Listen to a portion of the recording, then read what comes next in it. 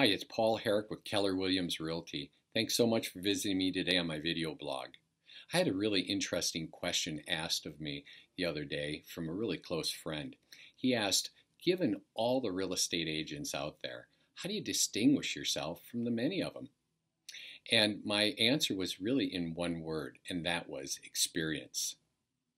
In other words, does the real estate agent that you're considering hiring have past sales experience? Because after all, a real estate is generally a very expensive asset, and many times it's the most expensive asset anybody will ever own in their lifetime. So does the person have any sales experience prior to real estate? Because quite frankly, in real estate, they don't teach you the real estate sales. Secondly, what is the current performance? And we take a look at past performance in maybe about a year ago and then current performance as well.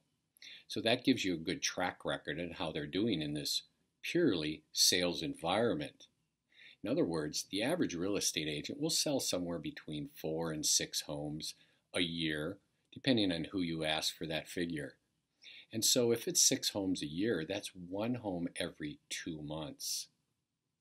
So an experienced real estate agent that does a much more volume would be selling more along the lines of 3, 4, 5, 6 transactions a month.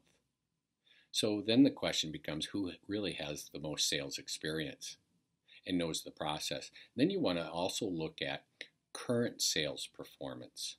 In other words, given that that was last year, let's say, what are you actually doing now? So that gives an indication of whether you're on the downward slope or on the upward slope of your career. And that really actually will give you an insight also what the current market is doing as well. So when you're hiring your next real estate agent, be sure to ask critical questions about past sales experience prior to their life of a real estate agent, and then certainly ask about current sales performance as well as past sales performance.